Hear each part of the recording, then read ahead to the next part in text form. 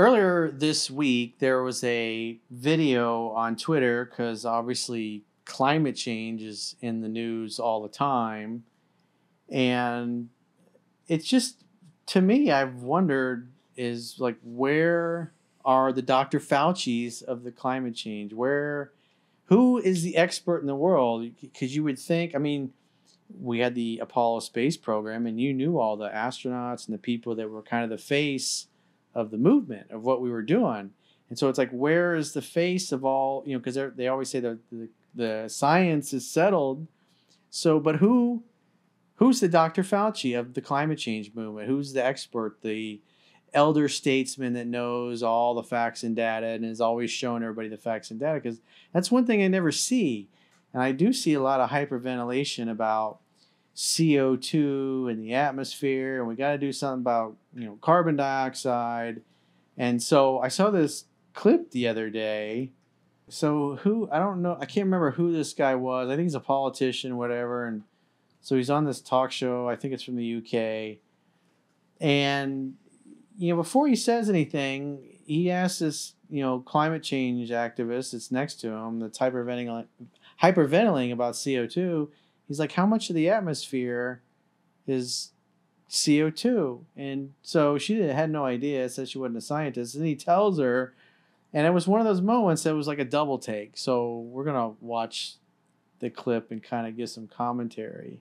When I asked, well, just around Alice, you've been speaking for most of the night. When I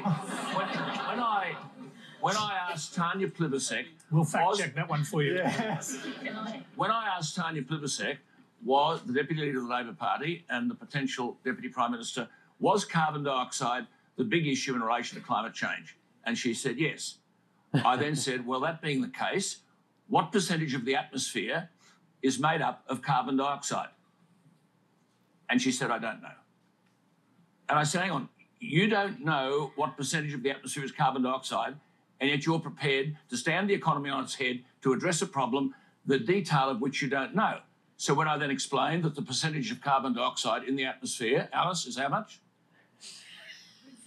Alice, how much of carbon dioxide in the atmosphere? To answer the question, Scott Morrison has said he believes in climate change and that he wants to do something giving a about Alice, it. how much carbon dioxide is the problem? How much carbon dioxide is there in the atmosphere? I'm not a scientist. I don't know. I'm a Well, hang on. If you're going to argue the case, you ought to know it's 0.04%. And of that 0.04%, human beings around the world 0.04%. create 3%. And of that 3%, Australia creates 1.3%. So for the 1.3% of 3% of 0.04%, we then decide to have a national economic suicide. I'm happy to do it. So small. That when I saw that clip, I was like, what?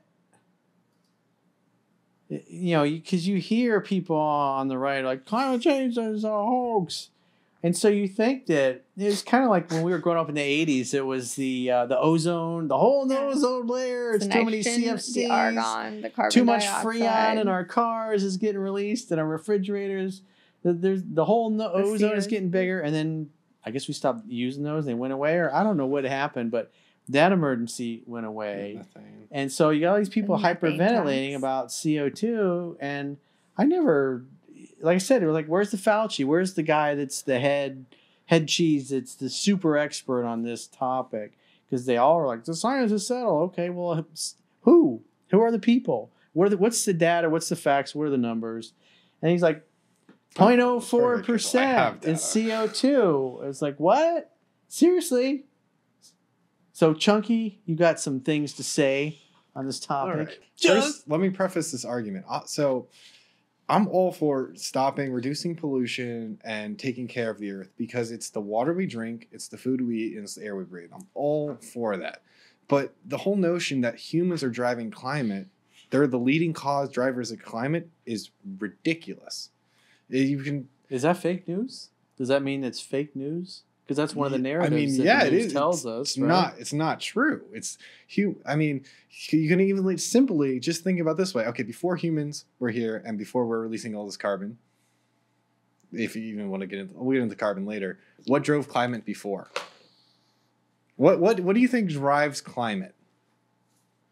Change. It's the sun. that we don't account for the sun, and it's hydrogen. also the orbital cycles around the sun. Mm-hmm. If you look in the Milankovitch cycles, those orbital cycles, those are on the bigger scale times of how we rotate around the sun. Mm-hmm. Basically, and then the precession of the Earth and our axial tilt. But that's on a longer scales. And now to get an actual visualization for this, we're gonna look at this graph. Okay. So we're gonna look at this one. Well, this is actually a long term, but I want to focus on. So, what's the definition of climate? What's the difference between climate and weather? Weather is days and weeks. Climate is long term. And the problem with it is all these climate change things of rising temperature. Like for instance, I'm going to look up climate change graph, and I'm going to bet you it starts at the 1850s to now.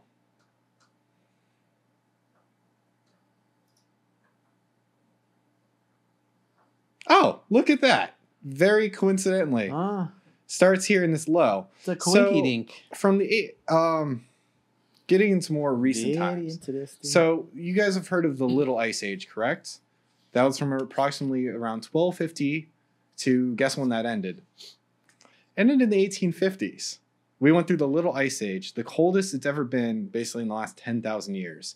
So this is why I brought up the difference between climate and weather. So the whole climate change argument, they want to take this little segment here and say, oh, look, from here we're rising, but they're missing so much other data. It's like you're playing a football game, and instead of like taking the scores at the end of the game, you're judging the scores off one play and deciding, oh, there, game over. From that one play. Yeah, they didn't count what happened in the first half. The graph kind of looks like a Pelosi stock pick. Yeah. I was just about to say that. How do you think girl's killing it. So the current her teeth may be falling out, or have fallen out. Yeah. She's got bad denture problems, but. So I think looking over the 500 million year period is a little too long, and we can't actually have direct human causation. Perfect thing is the current geological epoch we're in, which is the Holocene. So that's around the last 11,000 to 700 years. That's that time period where, I mean, since then we've invented writing, we've made society, civilization. Mm-hmm. So you can say humans and climate, there's a correlation, and that's what we've been in. And then this whole because the Earth goes through their glacial periods and interglacial periods. We're in that kind of interglacial period where it's actually really nice to live here. And we're actually in the climatic optimum. So, a big thing too, we're like, oh guys, record temperatures. It's just not true, especially if you look over if you start from 1850, yes, because that's the end of the Little Ice Age. So obviously temperatures are actually rebounding to the normal. So present day temperatures right now to the last 10,000 years. So essentially, over the last 10,000 years, 97% of that time, it's been hotter than it is today. Isn't that just baffling? Like, it's there. It also shows the carbon, too. That's just... So here's the temperatures. This was the start of the Holocene, basically the Younger Dryas period. But dump the scheisse. Where it went crazy. But look, so we're here. It was way hotter. Look, here's the medieval warm period. About 2 degrees hotter. So we're actually the coldest it's been in the last 10,000 years. And now we're actually just on the normal cycle of going back up. Yeah. Okay, I think we're getting a little off base. Okay, so back to the climate models. Well, this just sudden revelation kind of hit me, and I started laughing because the juxtaposition of these two charts is hilarious. Because if you look at this, you're like, whoa, that's a real problem. But then you actually look at it in a greater scale, you're like, oh, that's completely normal with how Earth has been changing for centuries.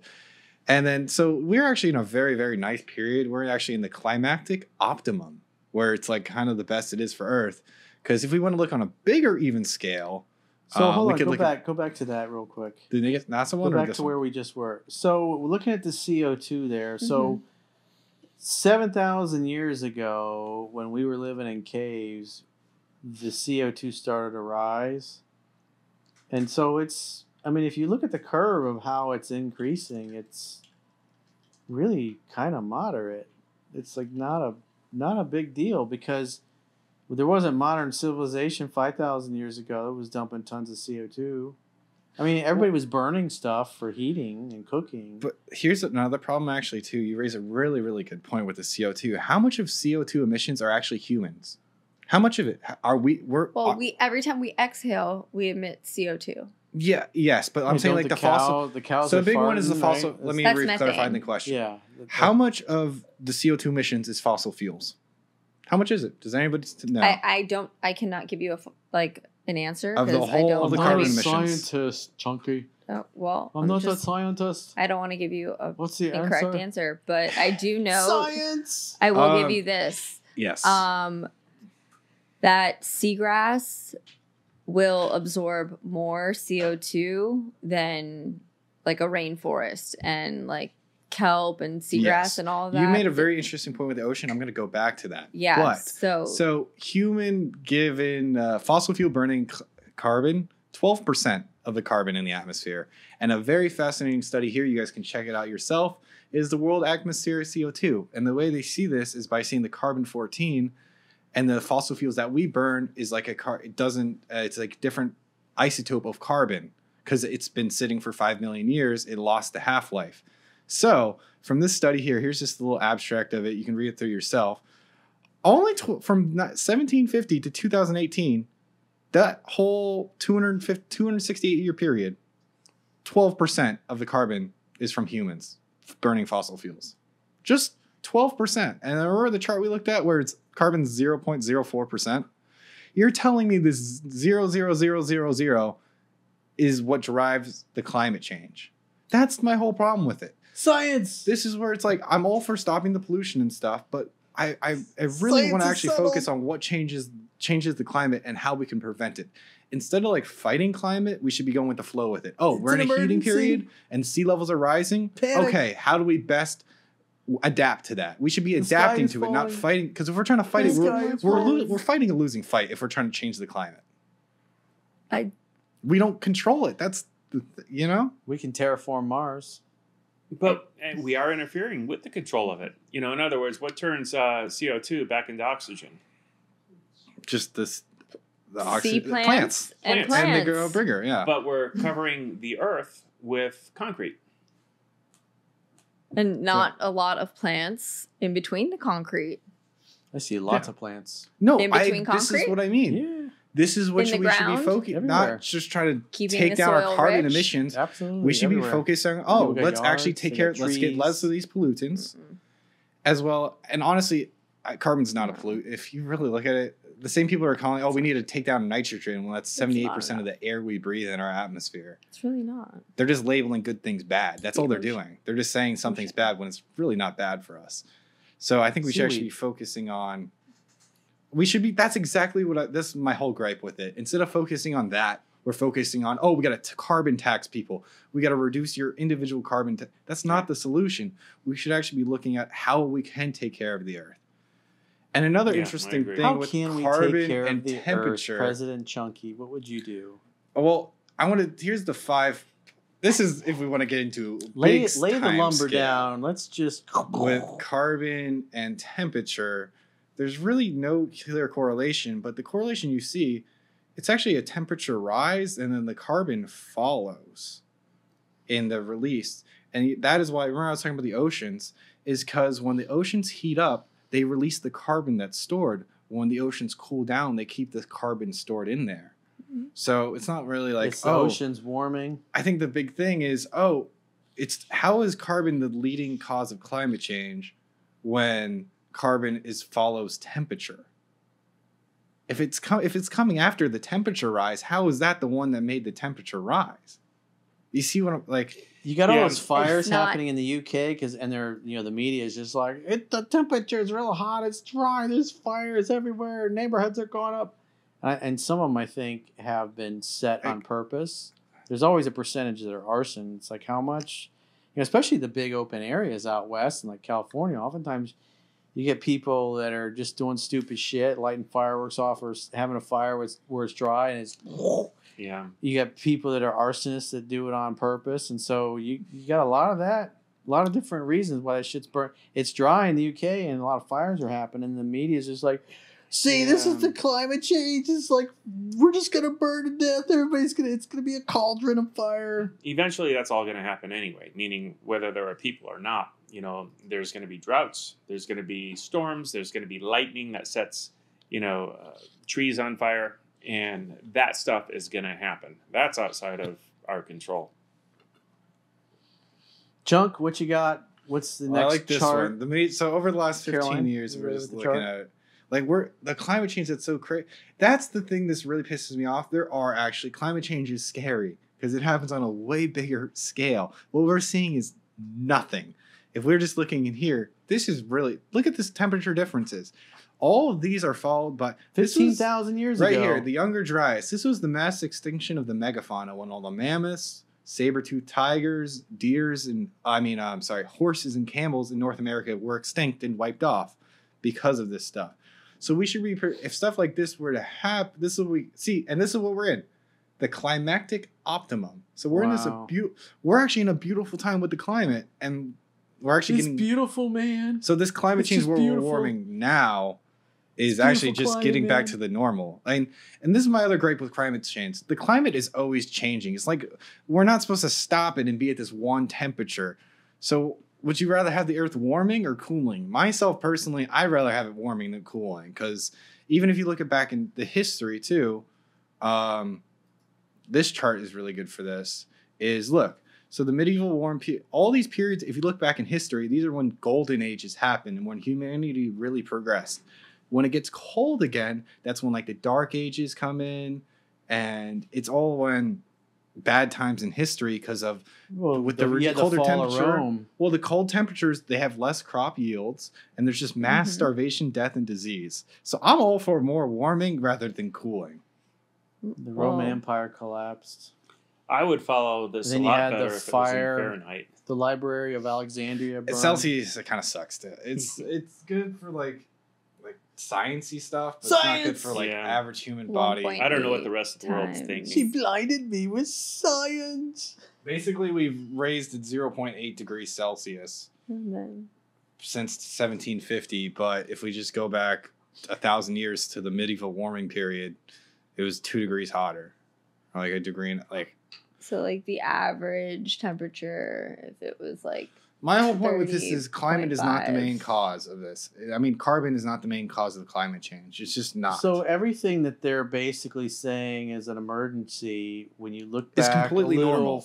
farther in the record, you go, "Oh wow, this is actually pretty normal where we're at." Yeah, it's complete. This is Not what should a be big happening. deal. It'd be like If the little ice age ended and we're getting back to low normal, 80s. this is perfectly fine. I forget, So you'd but be good. it was something like 2012. The science is settled. Michael Moore. Didn't he make a movie about that? Weren't we supposed to be underwater No, that like was a Al decade ago? Gore. Inconvenient Truth, I think it came out. That was like 20 years ago almost. I guess Yeah, I was I think it was. I was ready to sell my Florida property because it was supposed to be underwater. Yeah. Yeah. But Obama and everybody buying oceanfront property, the banks are still lending on it. So See, obviously they're not worried about the Flooding oceans is rising. real with climate change when it happens. Look in this on this scale. Sea levels rose 400 feet here. Whoa. That's because the ice was melting, right? Yes. So the bottom line in all this climate shenanigans This is is that going when you look at the big historic record going back like tens of thousands of years, the climate used to be a lot worse than it is now. So And we're not going to die. We're kind of in the range of where we should be. So we should start reading 3%, man, faster. Absolutely. Well, eventually, I mean, Not faster, when you look just at more times. when you look, yeah. well, 10 to 15 obviously, but when you look at because Elon's done the calculations on what surface area of the United States would you need for solar panels, and it's like I think 100 miles by 100 miles is the dimension of the surface area that you would need in the United States, like maybe somewhere in the desert, to capture enough solar power and turn it into batteries. And he had the same thing, like the battery. It may have been a bigger area for solar panels, but the batteries that he needed to store enough of that to power the whole United States was like 10 by 10 or something like that miles, like 100 square miles or something like that, of just the big square Tesla batteries. And so he said, we're doing this, we're building this. So we'll have that capacity, we'll have that solar capacity with batteries to, that way, when it's cloudy or at night when there's no sun, you've got the battery power to keep everything going. That's interesting, but I don't know where we get like 10 square miles of lithium. I don't know how this works. Well, it's the battery packs, the big ones, the big super capacity ones that they're installing those all over the world. The utility companies are buying them because they hold a lot of power, and so when they have peak times, like in Australia especially, where they built some of these like farms of these the large battery packs that Tesla makes. Then when it gets real hot in the summer and they need extra power, it just flips over to the Tesla batteries. Yeah. And then because otherwise they would had to do rolling blackouts, because they just didn't have enough power. And so their utility companies all over the country are installing those farms of those battery packs as well to step in when because they can charge during the off-peak times, and then when they need peak energy, the batteries have it. That's pretty cool. I was driving home from Orlando not too long ago, and it was interesting passing by the solar farms where you just saw acres and acres of solar panels. Now, I don't know if that electricity is just being stored or if it's just offsetting what's coming from the power plants at the time. And they, in the daytime it's great, and then they probably subsidize it with coal burning at night. I don't know. I don't think we have the battery here storage they at this use time. natural gas and generators where we live. But the battery storage that you're talking about, though, that's like theoretical. I don't think that's actually in place right now, is it? No, it is in place. Tesla builds these.